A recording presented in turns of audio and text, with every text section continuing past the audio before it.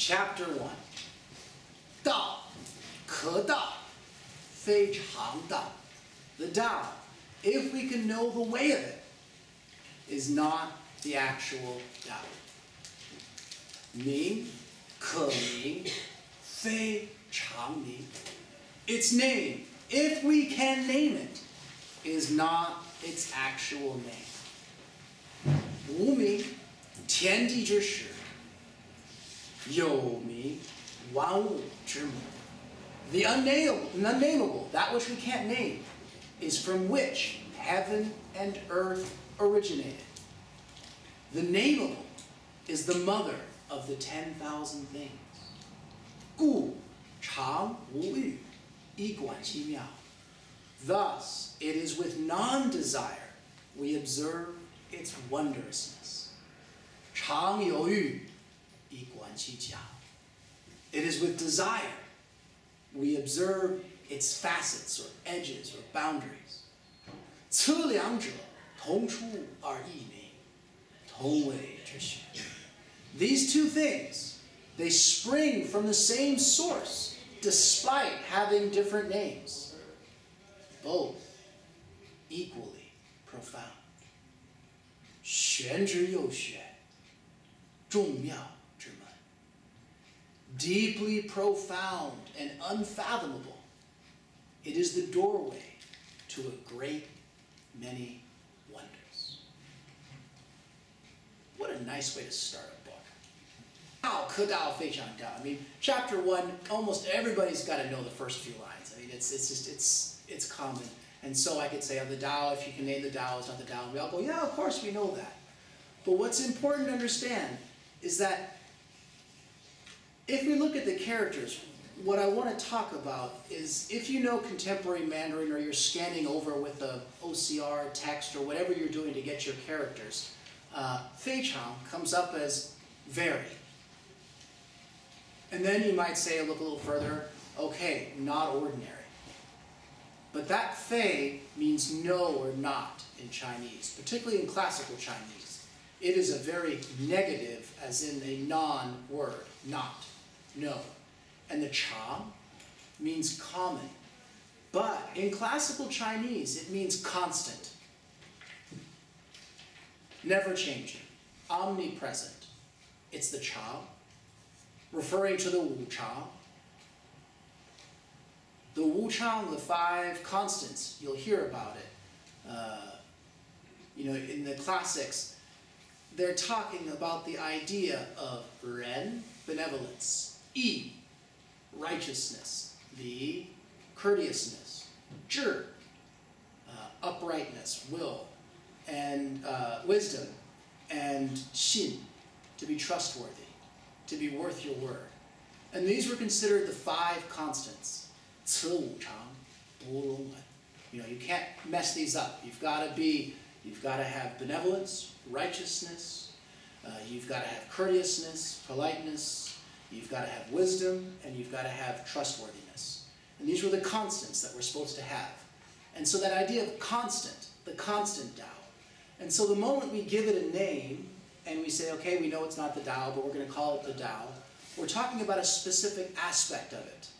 And therefore, it's not the constant Tao, because the constantness is what makes the Tao so incredible. It's constantly the Tao. 名可名非常名. The name, if we could give it, is not its constant name. The moment we give it a name, it's not representing every name it possibly has. It has more than 999 names. It has whatever many names we can come up with. It is the moment we give it a name, we're talking about one aspect of it and not all of it, or its constancy.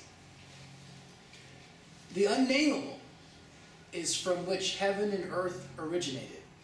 That which we have no way to even put a name on it. We can give the Tao a name. The Tao is great, the Tao is vast, the Tao is that feeling. All of these things we can give a name to. That's not the unnameable. The unnameable is, what the heck happened before the universe existed? What was there before the Big Bang? Nobody knows. What was that? That's the Wu Mi, the unnameable. The nameable is the mother of the 10,000 things. When we can say, the Big Bang, what was it in the news a while ago? The God particle. The this, the that. What are the core elements that make up all that? All of us have hydrogen, or whatever it may be that's going on in science that you can say, here's a name, here's something that which all of our origins, our DNA, our planet, our rocks, our whatever comes from. That's the nameable. And we want to have this naming and unnaming.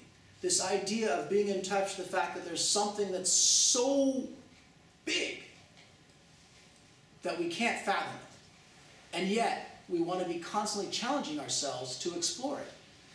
And that's why it is so important, and so often we're going to be talking about this all through our time together. And if you've spent any time with me before, we've talked about it before. 长故常无欲, 以观其妙. That idea of using non-desire, or that nice, porous breathing, that pre-heaven breathing, to really check into that fabric, to say, wow, there really is a hum, there is something going on. I do feel a tingle. My body does change. There is a certain something that's happening. And I can't see it, and if I turn to look at it quickly, it disappears. But if I just don't look too much, I use non-desire, I just,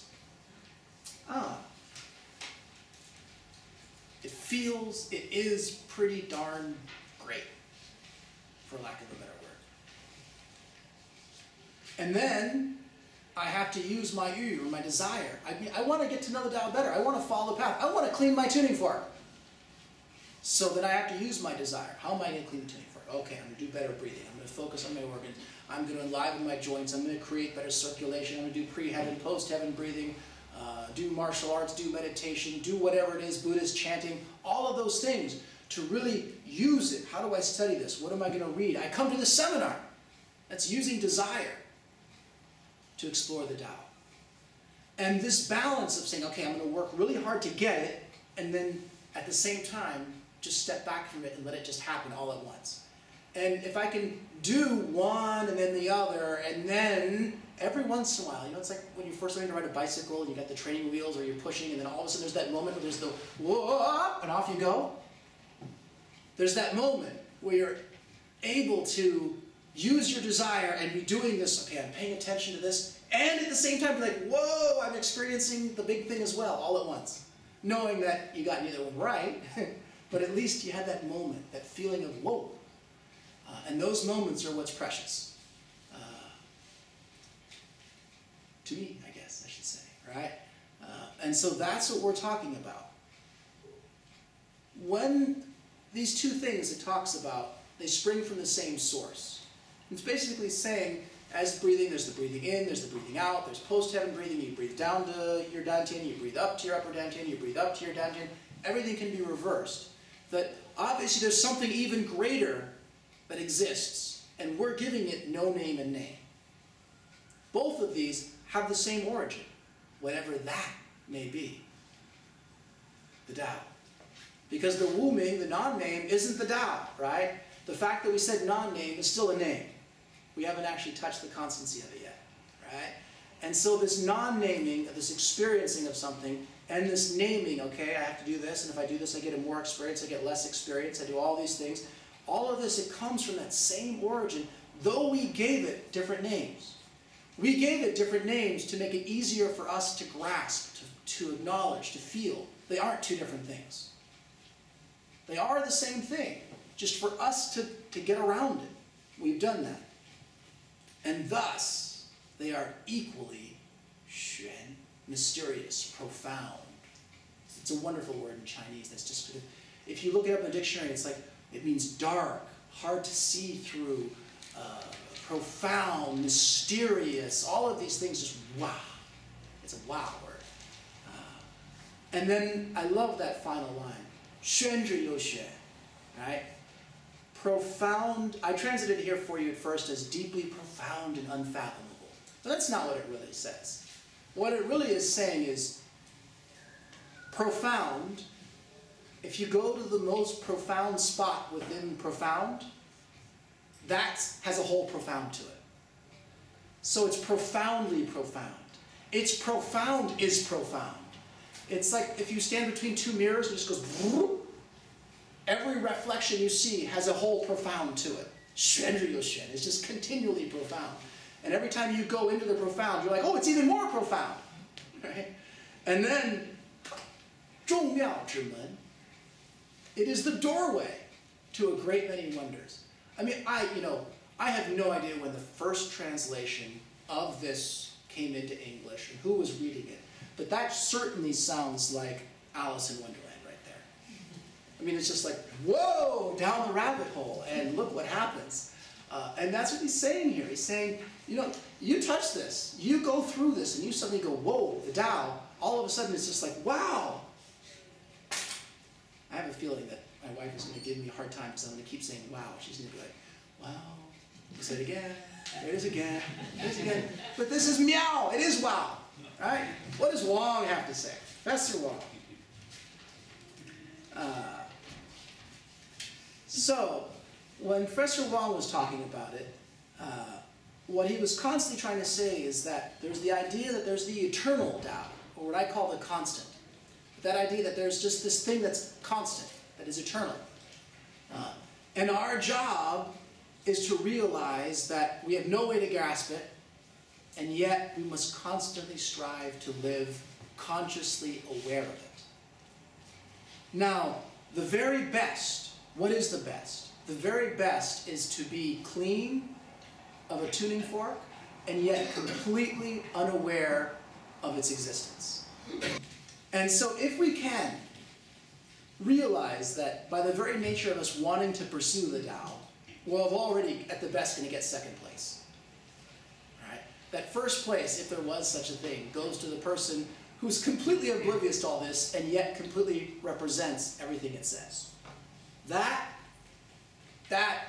is first place. That's the gold medal. And yet if you desire the medal, you've lost the whole thing. So what Wong was really trying to say about this is that there's this idea of this constancy and of needing to strive for and yet let it happen all at once. And to know that we have no way of even coming close to grasping it. And yet that is our path that we're about to embark on. And that's why it's chapter 1, leading us to every other chapter.